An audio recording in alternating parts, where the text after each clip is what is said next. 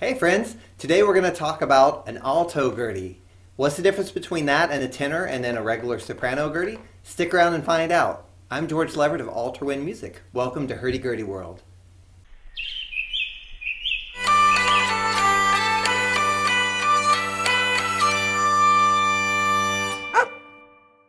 We're going to start this discussion again with the violin, just like last time. We discussed the violin tuning, and we're going to kind of start there as a launching point into what an alto gurdy is and how it differs and what makes it what it is, what that word means. Now, again, I reiterate, if you're not familiar with violins or their tunings, that's okay. We'll kind of explain it as we go. You don't really need to have that as a background. Let's get started. The violin has 4 strings that are tuned to E, A, D, G. The bottom string is E, then A, then D, then G. On another episode, the one last week, I talked about kind of how that relates to a hurdy-gurdy tuning, which would be more in the soprano range, more in the higher registers. Now, when I talk about an alto gurdy, I'm talking more about lower registers or lower tones. This falls more in the range of a viola. The strings of a viola are somewhat similar to a violin, only the bottom string starts on A, next one up is D, next one up is G, and then the top string on a viola is C. I don't actually have a viola here, so I won't be able to pluck that out for you. Just know that it goes a little lower yet. If we compare the strings of a violin and the strings of a viola side by side, you can see that 3 of the strings have the same tuning.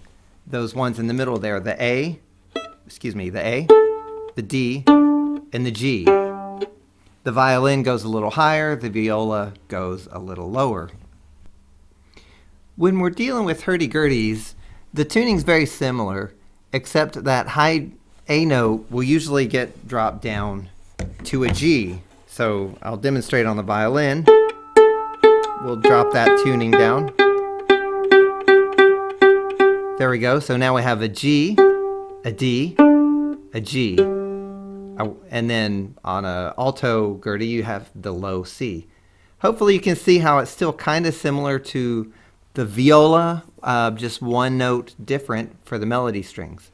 And now we'll demonstrate that on a live actual hurdy-gurdy. Here we have that high G melody string. The next will be our D. The next will be our lower G. The next one up from there is the lowest C. So on the simplest level, an alto gurdy falls more in the viola scale range. Now, it may not sound like that big of a difference, one string and one note, but it actually is, and I'll explain how that works in terms of the physics of the instrument. When you look at violins, usually they'll have a shorter vibrating length for the strings, so the instrument will overall be a little smaller to accommodate that. That soprano range, when it comes to hurdy-gurdies, is a good thing because you have an instrument that fits the player pretty comfortably. Now, when you get to an alto gurdy, the lower strings need a longer vibrating length. So you can see this one's quite a bit, and that means the whole instrument starts to get longer.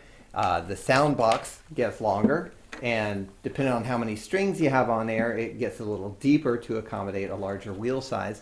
So now you start to have a lot more of the lower overtones come out. I'll demonstrate. For instance, I'll pick my low G chanter and a low G drone with a little tuning.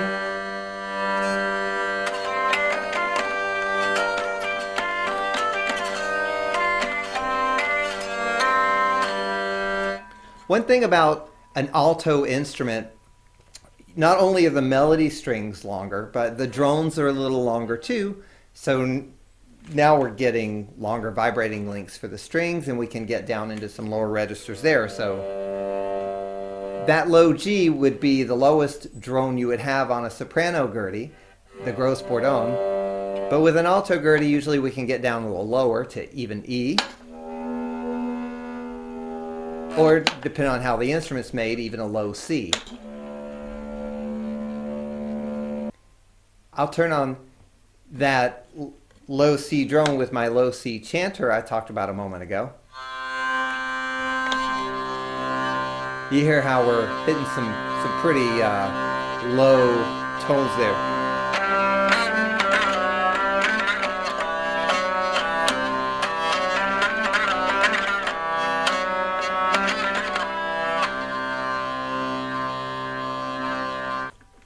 So it gives you a little taste. An alto Gurdy kind of dips down into lower overtones in terms of the bass frequencies that tend to be amplified from the body, as well as the actual notes generated from the strings. Some people ask, well, what's the difference between an alto and a tenor hurdy-gurdy? In terms of tuning, they're the same. The melody strings are the same. The difference between an alto and a tenor instrument is a tenor would be longer still. Speaking as a maker of hurdy-gurdies, it's a little bit of a balancing act. Crafting an instrument that really generates the low overtones, but isn't awkward to hold or play. This particular one has a scale length which for American viola strings would be considered long. For European viola strings it would be considered a medium scale length. I could extend this another inch or two, but the issue you start to get into, the more you extend it, the longer it gets, and it starts to pitch to the side. So instrument balance is a concern. Every maker has their own sensibility, what makes for a comfortable instrument to play. If you get too much longer, when you start to hit those really long lengths, you have an instrument that is just going to be kind of lopsided to hold, in which case, you know, you compensate with the way you cinch your straps up and whatnot. Anyway, there's an insight, tenor versus alto, kind of talking about the same tuning. There's even short scale alto Gurdies, which are almost the same as a violin scale. The instrument's much shorter. You still have the tuning of the alto, doesn't generate quite the bass overtones as you would otherwise have. But then you have an instrument that kind of fits the player a little better. So there's an overview of how that works.